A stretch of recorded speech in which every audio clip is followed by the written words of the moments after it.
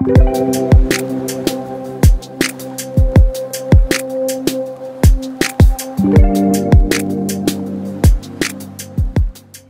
there, Sarah here in Salt Lake, Utah. So I am doing a series of 4 videos. They are going to be covering selling your home. Now the first video, this video, is going to be about, so you've decided to sell, now what? I'll explain all of the things that you need to do to get ready to sell your home. So the first thing you need to do is you need to choose a real estate agent, someone that is going to represent you and your house the best.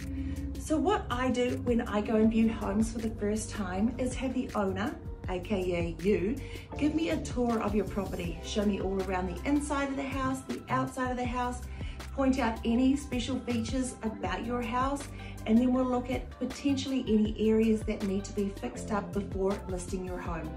Then I'll ask you about your neighborhood, what's close by, what the neighborhood activities are, and that sort of stuff. And then we will talk about why you want to sell your home. Now, one of the big questions that I get asked by buyers all the time is, why is the seller selling their home? Because they automatically think there's something wrong with the home, when typically the reasons are you want to buy a bigger house, downsize, move to a different location, work is transferring you, whatever the reason. So we'll cover your reasons for selling your home, just so I know for when I get asked from buyers. Then we will talk about your price range. So typically a seller will already have a price in mind that they think they should sell their home for. So we'll discuss that. We'll figure out where you got that number from and is there any major significance in that number. Typically, sellers will come back with, well, Zillow told me my house was worth X amount of dollars, so that's what I'm going to sell it for. Unfortunately, Zillow is not always correct when it comes to pricing homes. They just don't get all of the information of what is going on in the market at the moment to be able to put out those accurate prices in their estimates. So what I will do to help determine the best price for your home is give you a current market analysis report.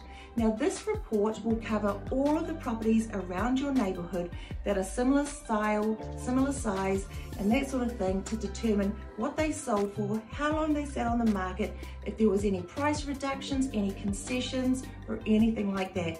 Pull in all of that information, and then that gives us an idea of where your house stands in the current market.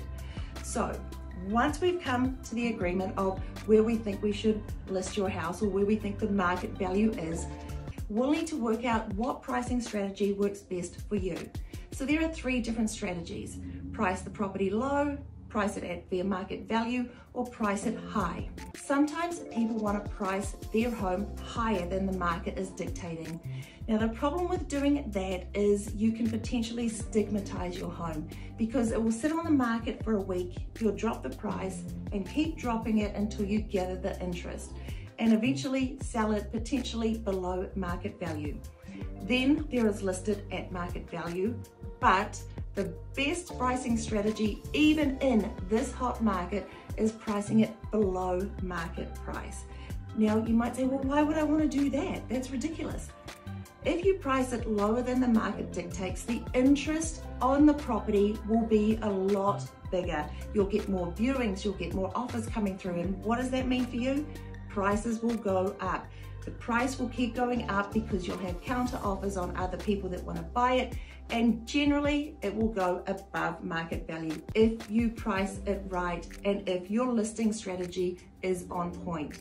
Okay, so we worked out price, we worked out marketing strategy. Now you need to work out what listing package is going to work best for you.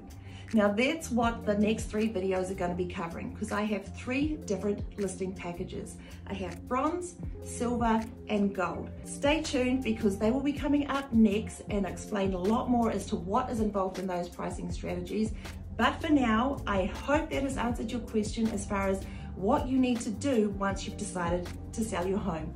Have a fantastic day, and I will speak to you soon. Bye.